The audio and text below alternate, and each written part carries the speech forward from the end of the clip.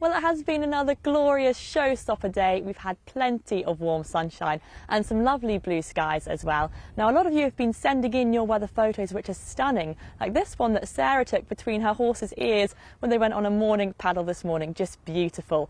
And we had some calm and glassy seas as well today because the winds were light too.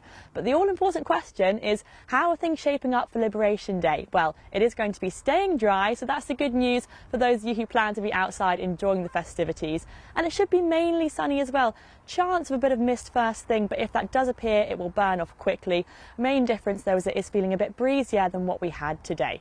So let's get back to the here and now then. This evening we will have some clear spells. There's a chance of a bit of patchy mist and fog, maybe some cloud developing as we head towards dawn, and the winds will pick up a touch as well, with minimum temperatures across our islands of 9 and 10 degrees.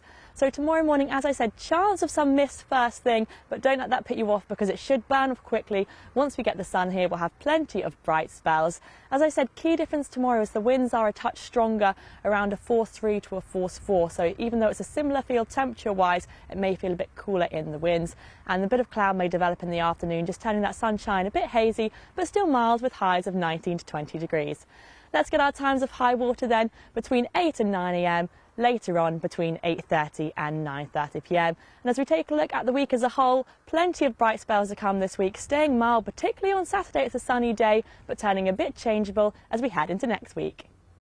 Hello there, very good morning to you and happy Liberation Day. We have got plenty of bright sunshine to come and it is going to stay dry, no rain for those of you who are outside enjoying the festivities. Winds up a touch from yesterday, around a force 3 to a force 4, but similar temperatures with highs of 19 to 20 degrees.